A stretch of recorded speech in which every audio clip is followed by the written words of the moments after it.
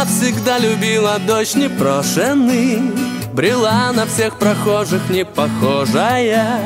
Она умела верить в невозможное и ждать мечту. Девчонки, и снова здравствуйте! Хочу поведать вам маленькую житейскую историю.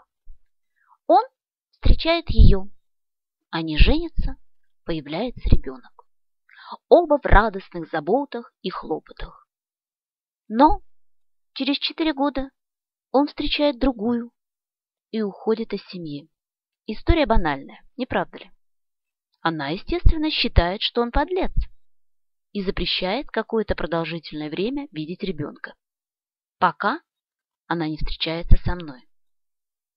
Девчонки, есть житейская мудрость. Все, что не делается, все к лучшему.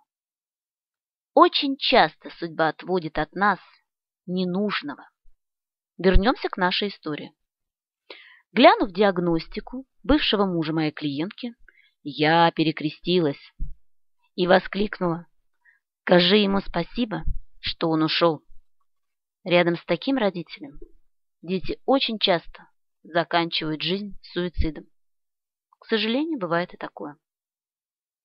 Часто мы страдаем тогда, когда, оказывается, надо радоваться. Любите, дорогие мои, и будьте любимыми. С верой в ваше счастье. Орехова Дина.